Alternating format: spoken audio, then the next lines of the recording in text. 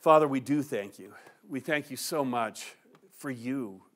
Lord, we also thank you for your word and in it how you have left us with so many instructions that we would know how to live for you in these last days. Father, help us now to hear you. Help us, Lord, to really understand and accept what you have in your word. Lord, we need you. We need your word. We need your Holy Spirit to really give us the understanding and to quicken our hearts to your word. Father, please speak to us now. It's in Jesus' name we pray. Amen. The title of this evening's teaching is Parting Exhortations. And, you know, if you've ever went on vacation and you had somebody house sit for you, how many of you guys have had that happen? Have done that? Okay, few of you. All right. You know, even if they're just going to come over daily and take care of some things for you, like feed your animals or you know, take the mail in or whatever, you know, it's the last instructions that you leave with them is usually the most important, right? Like if you're going to go, you say, okay, you know, put the mail over here on this counter, and if we get any packages, then leave them out here in the garage and, you know, in this spot over here. And don't forget to feed the fish in our daughter's room. And, you know, you may talk about several other things, you know, before you go, but driving out of the driveway, you may, you know, look back, hey, remember, don't forget to feed the fish, because you don't want to come back home and find that fish floating at the top of the aquarium, right? Or the little fish bowl thing, whatever it is. Like that happened to our daughter, and I think most of us have had that happen. She came in one time and said, Mom, Dad, my fish is asleep and I can't wake it up. It's laying on its side. So we had to do the obligatory funeral at the toilet. But you want to avoid that, breaking your kid's heart, right, if you can. So it's like the last thing you say, don't forget to feed the fish, kind of thing. And tonight we look at Peter's exhortations as he closes this first letter out. And they're pretty important stuff here. So first, Peter addresses the elders. Look at verse 1. The elders who are among you I exhort, I who am a fellow elder and a witness of the sufferings of Christ, and also a partaker of the glory that will be revealed. The word elder there, we're going to see a couple of different words tonight for leaders within the church, but it's presbyteros. We get the word Presbyterian from there. And it's usually translated elder or elders. There's only one place that I know of, at least in the New King James, where it's translated not as elder, but in 1 Timothy 5, 1 and 2, it's older man and older women. But everyone knew here Peter was an apostle. He was one of the 12. And as such, they knew that he was writing as an apostle under the Holy Spirit's inspiration. But here he gives them another reason to accept what he's writing to them. He says, I who am a fellow elder. He's writing to elders, and he's saying, hey, I'm one of you guys too. You know, when I'm writing to you as a fellow elder. I'm practicing this too when I'm telling you. I'm not telling you to do something that I don't do myself. Excuse me. And he reminds them that he witnessed the sufferings of Christ. In other words, I was there. I was with Jesus. I heard all of his teachings. I walked with him for 3.5 years, and I was with him when he went through his sufferings. And in other words, the things I write to you, I didn't get secondhand. You know, I'm writing to you things that I picked up walking with the Lord, even to the point of watching him suffer. And remember, he's writing to a church, probably in Asia Minor, that is suffering. They're suffering persecution. It's 64 AD. Nero has started his persecution of the church in earnest now. And he reminds them and us of our reward in heaven. He says that he's going to be partaker of that future glory. And it's because of his faith in Christ that he expects that. But also, the thing is, we know from all the other scriptures that we've looked at, we know that the Word of God talks about that we will all be rewarded really for what we've done with our faith if we're faithful to the Lord, which is where Peter is going with this, talking about those future rewards. And so now he gets the exhortation to the elders, verses 2 and 3. He says, shepherd the flock of God which is among you, serving as overseers, not by compulsion, but willingly, not for dishonest gain, but eagerly, not as being lords over those entrusted to you, but being examples to the flock. Now, that word shepherd is poimaino, poimaino, and it can be translated a number of different ways. Here and in most passages, it's translated as shepherd, someone who cares for the sheep, feeding them, leading them to water, leading them to green pastures, and protecting them from predators and caring for them when they're sick or injured. But it can also be translated to tend or tending. It's what Jesus said to Peter when Peter had denied him 3 times. Well, Jesus restored Peter, giving him 3 opportunities to say he loved him. And in John 21:16, he said to him again a second time, Simon, son of Jonah, do you love me? He said to him, yes, Lord, you know that I love you. He, that's Jesus, said to him, tend my sheep. And that same Greek word for shepherd or tend, it really involves the same thing. It's doing what a shepherd does for the sheep. And the same word could also be translated to serve or serving. In Jude, as Jude is warning his readers about these false brethren that had come in among them, in Jude 12 he says, these are spots in your love feast, while they feast with you without fear, serving only themselves. They are clouds without water, carried about by the winds, late autumn trees without fruit, twice dead, pulled up by the roots. You kind of get the hint that he's not really crazy about these guys. These are some bad dudes. And so here you see that it can be translated serving, but that same Greek word can also be translated rule. And all of the instances that I'm familiar with, that word, when it's translated as rule, in the New King James at least, have to do with Jesus. In Revelation 2:27, he shall rule them with a rod of iron. Again, same word as shepherd, to rule them with a rod of iron. They shall be dashed to pieces like the potter's vessels, as I also have received from my Father. And this is Jesus speaking. And then Revelation 12:5, she, that's Israel, bore a male child, which is Jesus, who was to rule, again, same word for shepherd, all nations with a rod of iron, and her child was caught up to God and his throne. And then Revelation 19:15, now out of his mouth goes a sharp sword, that with it he should strike the nations, and he himself will rule them with a rod of iron. He himself treads the winepress of the fierceness and wrath of Almighty God. Peter says here that we're to shepherd the flock of God as overseers. And that Greek word is episkop. I always get it, episkopeo. It's where we get our word episcopal from. The Louda Greek lexicon defines that word as to have responsibility for the care of someone, implying a somewhat official responsibility within a congregation, to minister unto, to be responsible, to care for. Now that word, episkopeo, is only used twice in the New Testament, here and in Hebrews 12:15, where in the New King James, it's translated into 2 words, looking earnestly.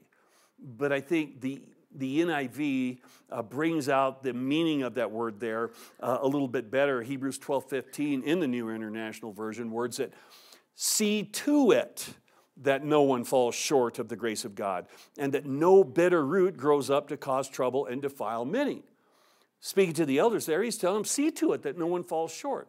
In other words, the elders have a responsibility to help those around them, to care for them, to do what they can so that no one under their care falls short of the grace of God. It's the idea of a person who is responsible for directing and watching out for others. like a manager of a business. You know, he's working for the boss, managing the company, but here the focus is on the well-being of those that you're responsible for, which is what a shepherd does for the sheep.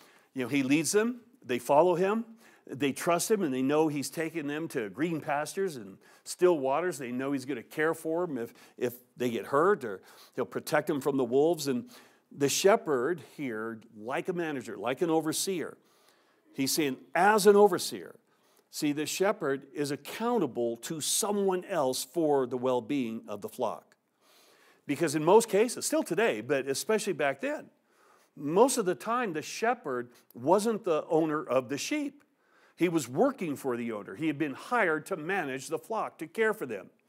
And you could go and look at Genesis 29 and chapter 30, and you see how Jacob was a shepherd, how he worked for Laban, his father-in-law. And it was kind of a mess, but you could see that he was the shepherd there, and he worked for someone else, his father-in-law, who was a snake just as bad as Jacob was. But here Peter is telling the elders, those who are responsible for the care and feeding of God's flock, to shepherd them as an overseer, as someone who's going to have to give an account, someone who is responsible. They've been given the responsibility of the well-being of that particular congregation. You know, you're going to have to give an account there. You do it as an overseer, like one who gives an account. And just kind of a side note here, although there are 3 different Greek words for elder, pastor, and bishops, they're all used interchangeably in the New Testament. They really speak of the same role. But Peter also tells us how elders or pastors or bishops are to shepherd or lead as overseers. You know, yes, they answer to God, but also, he says, not by compulsion, but willingly. Some translations say not out of obligation. It's the idea of somebody that is pastoring should not be being forced to oversee the flock, to be the pastor, but he should be willing to do that. But you know, I got to thinking about this today, and it really is a truth that there has to be a balance there. In thinking about someone who's willing, you know, you don't want somebody that is too eager to be the pastor. And the reason that is sometimes is because I want to be the boss. You know, I get to rule the church kind of thing. Oftentimes, I was just talking to Steve, and you know, Mary and Steve, they came from another Calvary chapel, and somebody that was under that senior pastor did not want to be where he was at, and so he went out and he started a congregation and caused a church split, and really did a lot of damage to the church that he came out of. And the thing is that it fits with what I'm saying here, what I've seen over the years. I've been walking with the Lord for 47 years, 48 years, something like that. And a lot of times those people, they're self-willed.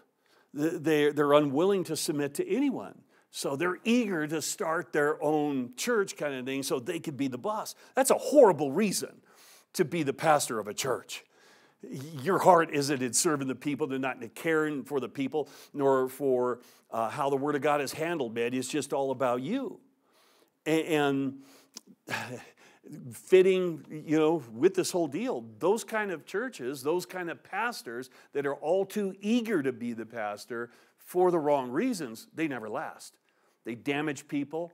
We saw it when we were at Tucson, right, Anthony? We saw people out, you know, and start churches. Church fails, and then those people that they led with them, they end up being so skewed, so banged up from the whole deal, disillusioned. Sometimes they walk away from the Lord, but sometimes they're still walking with the Lord, but they can't go back to where God had called them to serve at that church because they had been so polluted by those people that were so eager to be a pastor. That's a dangerous thing when somebody is like that. And I'll just tell you, I never wanted to be a senior pastor. But I was totally content in that supportive role as an assistant pastor in Tucson. God was using me, and I was blessed and all. I was very comfortable there. But once God convinced me that he was calling me here, then we began the process of moving up here. And so, okay, God's calling me this. And I don't even know, in fact, I know that I did not ask how much I was going to be paid, or even if I was going to be paid. I don't recall it even having a conversation along those lines. I just figured, well, okay, if God's calling me here, he'll take care of me. I'm not going to worry about it, kind of thing. All right, if that's what he wants, I was willing to do it, but I just wasn't really looking for that. But that's another reason why some people want to be the pastor, or even sometimes being on staff at a church. It's for the money they think they can get. Peter addresses that here next. He says, not for dishonest gain, but eagerly. And unfortunately, we hear all too often about pastors and ministry leaders getting caught embezzling from the church or from their ministry, don't we? That's a sad thing. Not being eager to serve and to give of themselves, that's the problem. They don't want to serve. They're not eager to serve to give of themselves, but we should be. Give of ourselves to God's flock and his ministry there. But these people, they see that position as a way to take for themselves whatever they could get away with. And a pastor is to get paid. There are some, and one of the cults that's real big up here, they will ridicule Christian churches because their pastor gets paid. Well, it's because they don't really anchor what they believe in the Word of God. But 1 Corinthians 9:14 says, even so, the Lord has commanded that those who preach the gospel should live from the gospel. And really, most of chapter 9 deals with that there in 1 Corinthians. But in 1 Timothy 5:17 and 18, Paul wrote to his protege, Pastor Timothy. He said, let the elders who rule well be counted worthy of double honor, especially those who labor in the word and doctrine. For the scripture says, you shall not muzzle an ox while it treads out the grain, and the laborer is worthy of his wages. I like the way that the New Living Translation words verse 17 in 1 Timothy 5. Makes it real clear. He says, elders who do their work well should be respected and paid well, especially those who work hard at both preaching and teaching. Simple, right? It's one of those deals. I'm blessed that I don't have to work outside of the church. I'm kind of available 24/7, 365. If something happens, I'm available for that. Now, it doesn't mean that you could be rude and call me at 2 a.m. just to chit-chat, okay? So don't do that. But if there's an emergency, some of you have been there and, been there late at night or whatever, okay, that's I'm to serve anyway. Just having the paycheck from the church makes it to where I don't have to be obligated to work someplace outside of the church, so I am available there. Chuck Smith used to say, he taught several times that I heard him, that there are two first priorities for a new church plant. That number one, as soon as possible, pay the pastor. For those same reasons, so that the pastor can be available, but also so he could spend an ample amount of time studying. If you're going to handle the Word of God correctly, you've got to put time in it. You have to stick your nose in that book, and you've got to rightly divide the Word. You've got to compare this scripture with that scripture, and what does this mean for sure, and how does that relate to this place over here in Scripture? You've got to be able to do that. I always kind of think of it like preparing a meal for you guys. Yeah, and you guys don't deserve hamburger helper or a bowl of cold cereal in the morning or whatever. Although I don't mind cold cereal. You know, if my wife she's going to listen to this later. You know, I don't mind it really. But I believe that I should do the best possible for you because you are God's people. You're God's sheep. You deserve to be well fed. You know, that's my desire. So I spend a lot of time. And so I'm blessed by that. And that's why Chuck said, you know, need to pay the pastor as soon as possible. But the second thing is get your own facility. That way there's a consistency of where and when you meet. If you're borrowing somebody else's building and they decide, oh, we're going to have the carpet replaced, it's going to take the next 2 weeks, so you got to find someplace else. Like, oh, that's a drag. So, you know, those were the two things. But the next aspect of being an elder or pastor, Peter addresses in verse 3. He says, nor as being lords over those entrusted to you. And there's a lot of confusion as to what lording over someone means. The Greek word there is so long, and I don't want to entertain you by my mispronunciation, but the Strong's Exhaustive Concordance defines that word as to bring under one's power, to subject oneself, to subdue or master. And the second definition is to hold in subjection, to be master of, or exercise lordship over. One of the commentaries on this says that it includes the idea of domineering, as in the rule of a strong person over one who is weaker. You know, basically a bully. We've seen bullies when we went to school, right? And I was bullied. I was a little guy. I know what it's like to be bullied. You know, when I was 16, my first driver's license, height 5'3", weight 98 pounds.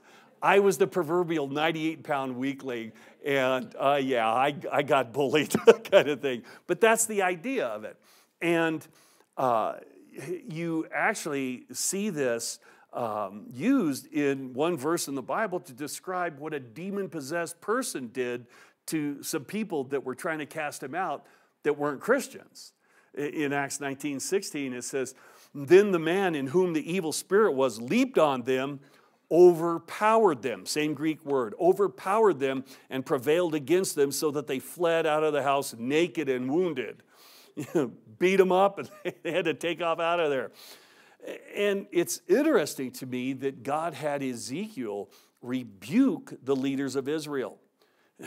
They were supposed to be the shepherds of Israel, but he rebuked them for ruling in that way, for bullying the people, for being harsh and cruel. In Ezekiel 34, 1-4, it says, and the word of the Lord came to me, saying, Son of man, prophesy against the shepherds of Israel.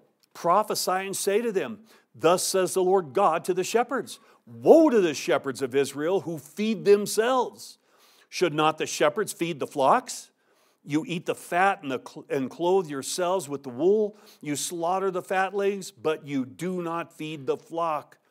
The weak you have not strengthened, nor have you healed those who were sick, nor bound up the broken, nor brought back what was driven away, nor sought what was lost. But with force and cruelty you have ruled them. Now, the rest of the chapter, God tells them what he was going to do, how he was going to hold them responsible, and that he was going to raise up someone else who would care for his flock. When James and John had their mommy ask Jesus to please let my son sit one on your right hand, one on your left. See, the thing is, what a lot of people miss, but when you read on, and we're going to do that in just a second, it had the whole concept of, okay, he's going to be a king, and we know the scripture says he's going to rule with a rod of iron. Well, we get to do that too. I want to be on his right and his left, you know, the next in line with power, with authority. And that's what's behind that.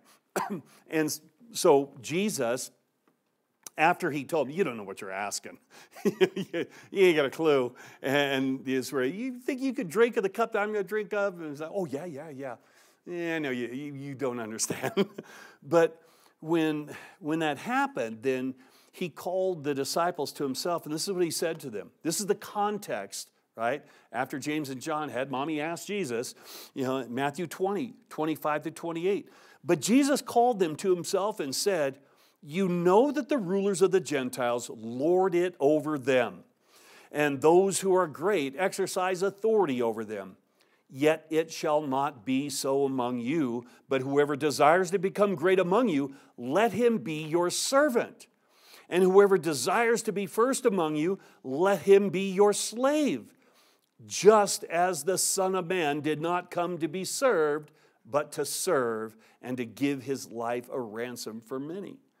See, the Gentile rulers, they ruled their subjects by force. They used their position of authority not for the good of the people that they were supposed to serve, but really to benefit themselves.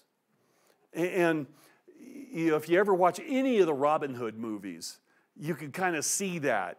The whole Sheriff of Nottingham and how Robin Hood was trying to make things right, but how the priests and the sheriff and all those in leadership were corrupt, and how they were there serving themselves, what they could tax the people out of just for their own coffers, for their own good and all that. But they threatened, they either used the power of the government to hold the people under subjection, or they would threaten punishment if they refused. But Jesus showed us a different type of leadership, a servant who leads. And that's why Jesus is often called the servant king. He was a servant, but he was also at the same time King of Kings. He was the leader, no doubt. Jesus could use no better example of this than himself. He didn't come to be served. He came to serve and to give his life a ransom for many. And when you read the gospel, there was never any doubt as to who was in charge of Jesus' earthly ministry. Never any doubt as to who was leading. That was always Jesus. There was no doubt on that, no question. But you never see him grab one of the disciples or somebody that was there that he was teaching, grab him by the collar and say, I said do this. Didn't do it. Wouldn't say that. But the thing is, Jesus did give commands, didn't he? I think one of the tougher ones was talking to the rich young ruler. All right, one thing you lack. Go and sell everything you have, give it to the poor, come back, follow me. Pick up your cross and follow me. Right? Jesus didn't force that guy to do that. He told him what he needed to do. And he could not follow Jesus unless he obeyed the Lord. And the young man went away, the scripture says, sorrowful, very sorrowful, because he wasn't going to do it. And I think that's a good way to handle things within the church. A pastor or elder, is responsible for the care and feeding of the flock of God's sheep that he is called to oversee. And if one of the sheep doesn't want to be led by that shepherd, well, okay, go to a different flock. Go find a shepherd that you can submit to, kind of thing. We've seen it before, and we'll see it again. There's a responsibility of those within the church to submit to the leadership. And the thing is, there's so many scriptures about it, and we've covered it before, but it's a deal that no one is supposed to sow discord among the brethren, or the sisterin, as the case may be. But you don't agree with the pastor and the elders and how they're, the direction they're going? Well, go someplace where you can agree with them. Go someplace where you don't have to sow discord. You don't have to fight every time, the pastor says, okay, as a church, we're going to do this. Kind of thing. But within the church, the leaders are to lead by being examples to the flock, Peter says. And it's not just to example by being doctrinally sound. And I hope I set that kind of example, that when you hear me teach, if there's a couple of different ways that something can be understood, I usually say, well, some people believe it means this, and this is the reason, and some people say it means this, and I tend to lean on this side, and here's why, and all that. And I try and be as absolutely honest as I possibly can to the text of the Word of God. But that's not the only place that I or the elders are to be examples in. Yeah, we're to rightly divide the word of God, but we're also to be examples in how we live out our faith, how we practice what we believe. Hebrews 13:7. He says, remember those who rule over you, who have spoken the word of God to you, whose faith follow, considering the outcome of their conduct. What's the outcome? Well, they're teaching you this, but what's the outcome of their conduct? How do they apply? How do they implement what they're teaching you? Remember, Jesus warned his disciples about the scribes and the Pharisees and all that. And he says, yeah, do as they say, because they're sitting in Moses' seat. They're the leaders there, but don't do as they do. And I never want Jesus to say that about me. I want to do what I'm supposed to be doing. I'm not perfect, far from it. But when I fail at something, then it's a deal where I confess my sin to the Lord and I make things right, and then I commit to, I don't want to do that again. Help me, Lord, not to do that again. And if a pastor or elder's life isn't Christ-like, he should probably do something else for a living until he gets it right. But as leaders within the church, we're to be a pattern of a Christ-like life. And Paul told the Philippian church that in Philippians 3:17, brethren, join in following my example, and note those who so walk, as you have us for a pattern. And if we'll do this, there's going to be a reward. Look at verse 4. And when the chief shepherd appears, you will receive the crown of glory that does not fade away. That'll happen at the judgment seat of Christ. We'll be rewarded for what we've done with our salvation and with the gifts and positions that God has entrusted to us while we're here. Verse 5, likewise, you younger people, submit yourselves to your elders. Yes, all of you be submissive to one another and be clothed with humility, for God resists the proud, but gives grace to the humble. The word submit is the Greek word hupotasso, and we've talked about it before. It means to submit or to be in submission to. Sometimes it's translated obey, but it comes out of the Greek military language. It simply means getting in order according to rank. That's what hupotasso means. And God has established order in all of his creation, right? When we were in Ephesians 5, we saw that he has that order within the family. Children are to submit, hupotasso, to their parents, wives to their husbands, husbands to the Lord. And we saw in chapter 2 of 1 Peter here that God ordained authority within the civil government. There's an authority structure there that he's ordained. We saw 1 Peter 2, 13 and 14. We're told, therefore, submit yourselves to every ordinance of man for the Lord's sake, whether to the king as supreme or to governors, as to those who are sent by him for the punishment of evildoers and for the praise of those who do good. And God has established order within the church, and in each case, there's to be a willing submission to God's established order. In Hebrews 13:17, it says, obey, there again, hupotasso, those who rule over you, be submissive, again, for they watch out for your souls as those who must give an account. Let them do so with joy and not with grief, for that would be unprofitable for you. And I can tell you tonight, I'm not just blowing smoke, but you know what? It is a joy to serve you folks. To serve as your pastor, it is a joy. And there shouldn't be power struggles within the church. And that is something that really sucks the joy right out of being a pastor. But, if someone has ideas, you see something that needs to be changed or fixed or something, hey, let's talk. I want to hear about it. If you think one of the leaders are sinning or going in the wrong direction or maybe has offended you, well, then I encourage you, do what the Scripture says, all right? Scripture addresses it. Jesus addressed it.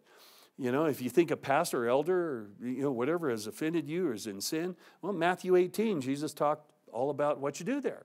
You first go to that person by yourself. And again, you've heard me teach on this before. It's always with an eye on reconciliation.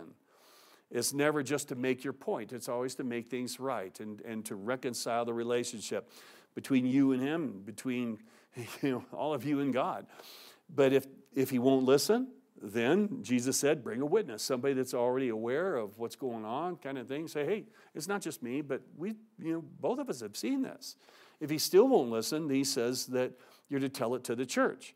And what that usually means is to tell it to the leadership of the church. You tell it to those that are leading the church. And, if I'm messing up, well, we got two of the elders right there, right now. Glenn's over there and Anthony over there. If I'm messing up and I won't listen to you, there they are. You can tell them, hey, man, he's doing this. He shouldn't be. He said this kind of thing. But there may come a point that I have heard of churches where there's a lot of nepotism there, where the pastor has his whole family on the board of elders, and everybody that's in ministry and leadership is family. And even if the guy's messing up, nobody will confront him. Nobody will hold him accountable. And at that point, then maybe tell it to the church means tell it to everybody kind of thing. But you better be careful that what you're doing is right.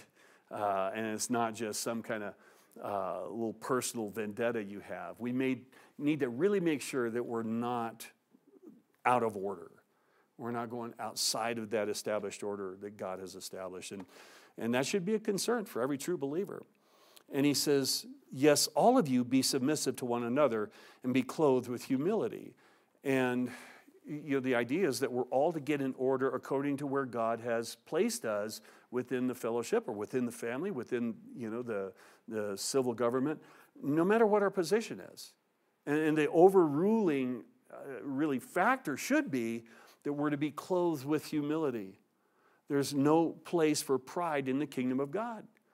And he says it plainly, God resists the proud, but gives grace to the humble. And understand, any spiritual gift or any position that God may have given you wasn't given to you because you deserve it. Okay, I'm throwing myself in here big time. All of it is by God's grace. And don't forget, if you find yourself being used to lead God's people in any kind of a capacity, don't forget what Paul told the Corinthian church in 1 Corinthians 1, 26 through 29. This will take the pride right out of you. An epistle is an open letter. It was a letter that was to be read to the church on Sunday morning when everybody's there. And so imagine you're in the congregation, or even that you're one of the leaders, but you're one of the Christians, you're one of the leaders, whatever. And the pastor stands up to read this epistle, and he gets to 1 Corinthians 1, 26 to 29. He says, for you see your calling, brethren, that not many wise according to the flesh, not many mighty, not many noble are called. Think what he's saying there. Okay? Not many wise. You guys are kind of losers, you weren't very noble, you're kind of scum of the earth kind of thing. He goes on and says, but God has chosen the foolish things of the world to confound the wise, or to put to shame the wise. And God has chosen the weak things of the world to put to shame the things which are mighty. And the base things, wrap your head around that. He's called the people sitting there in church base, okay? Lowlifes. The base things of the world and the things which are despised, God has chosen. And the things which are not, to bring to nothing the things that are, that no flesh should glory in his presence. No place for pride within the kingdom of God. No matter what you do, whether it's pastor, elder, assistant pastor, sound crew, worship leader, no place for pride there, man. God's chosen the base things, the foolish things. That's us. That's us. God didn't need any one of us. Remember that. We needed him.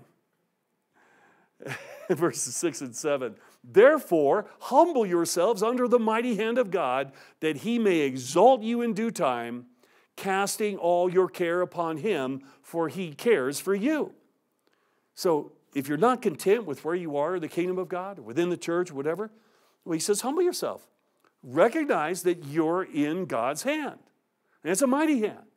and he will lift you up in his timing. Don't get your socks in a knot because you're not in the position that you think you ought to be at this point. And then he says, cast all your care upon him, for he cares for you.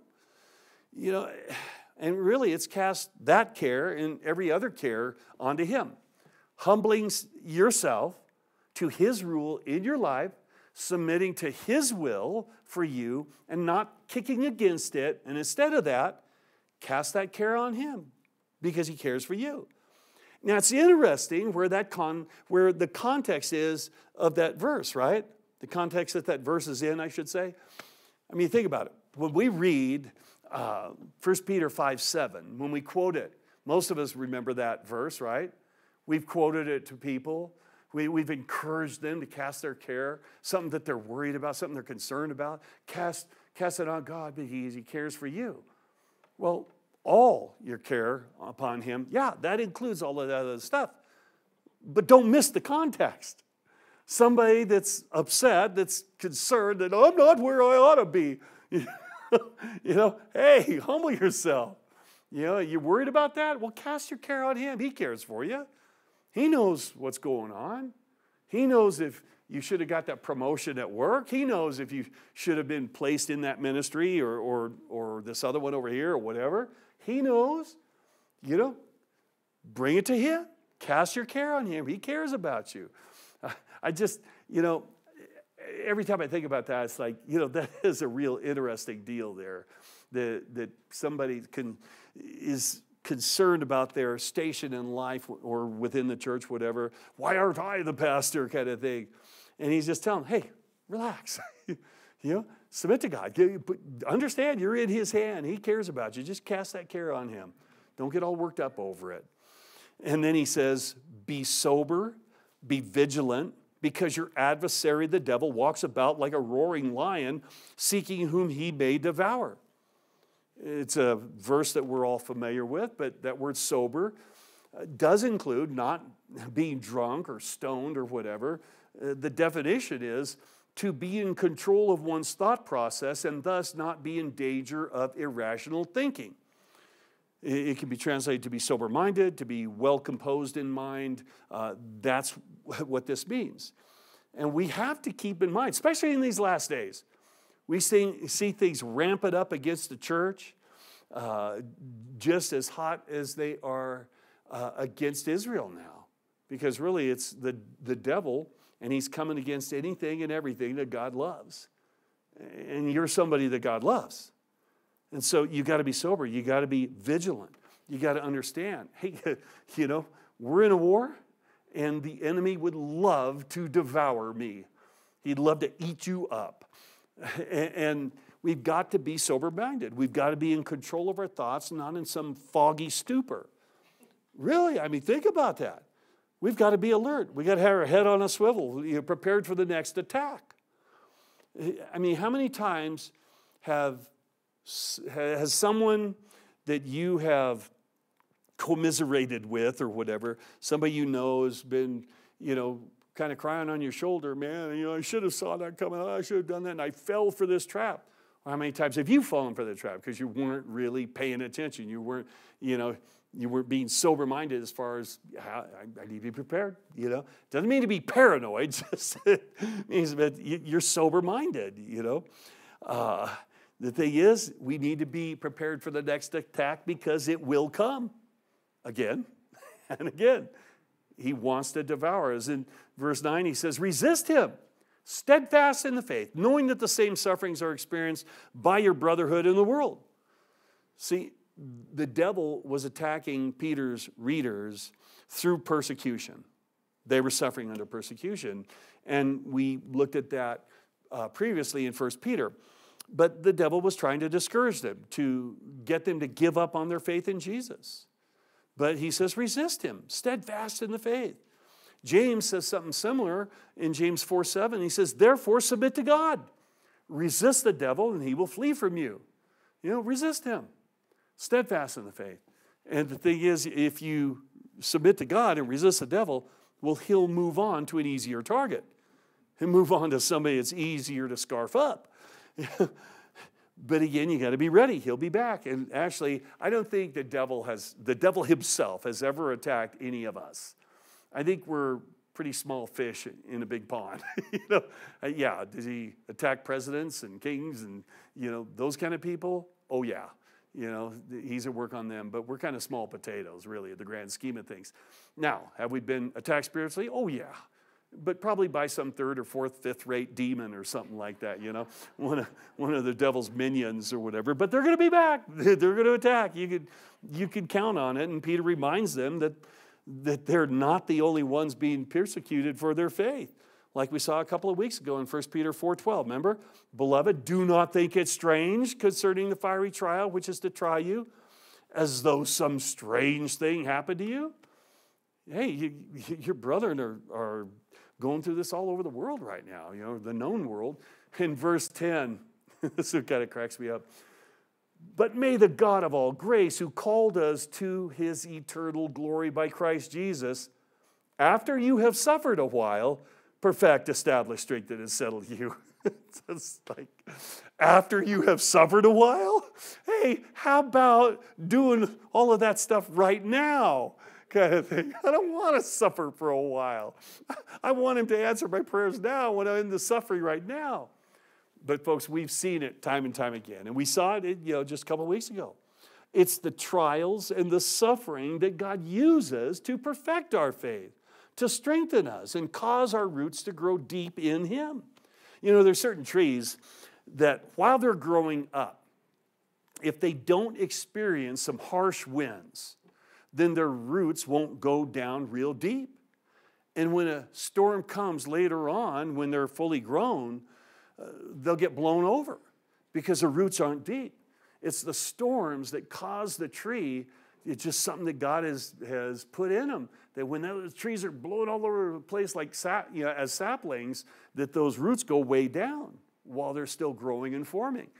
And that's what God does with us. He'll let some storms come. He knows what we can handle. We talked about that before. He doesn't allow us to be tempted more than we can bear. But he'll let the things come our way. He'll let us suffer some.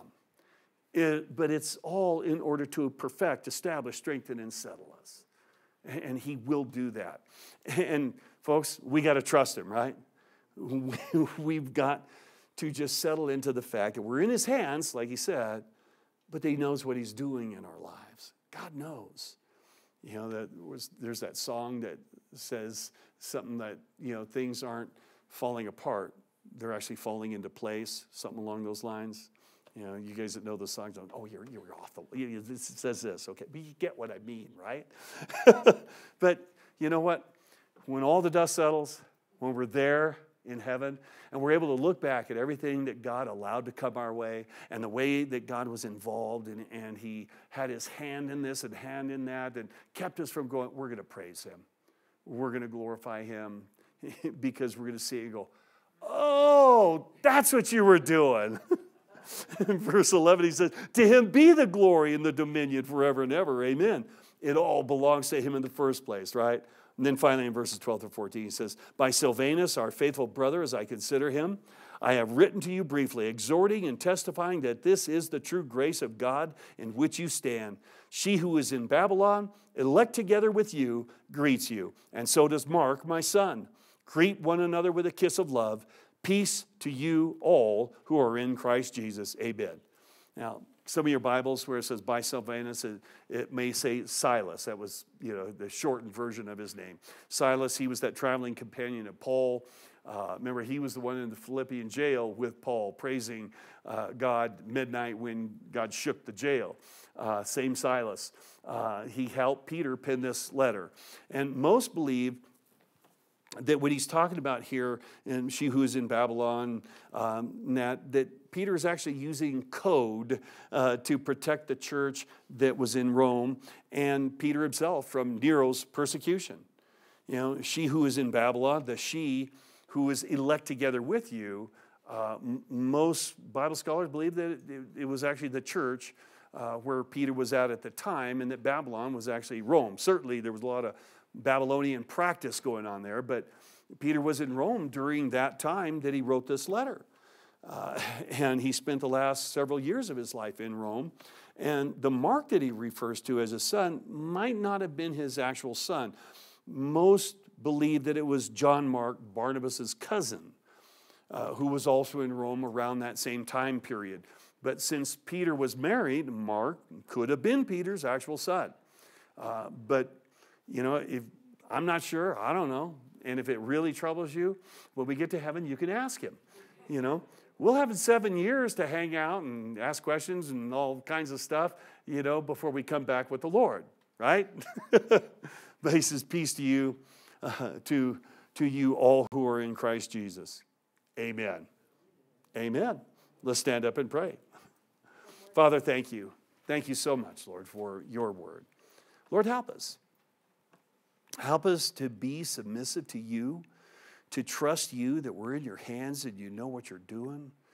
Oh, Lord, that you care for us. Help us to cast our cares on you, no matter what they are, that we would be anxious for nothing.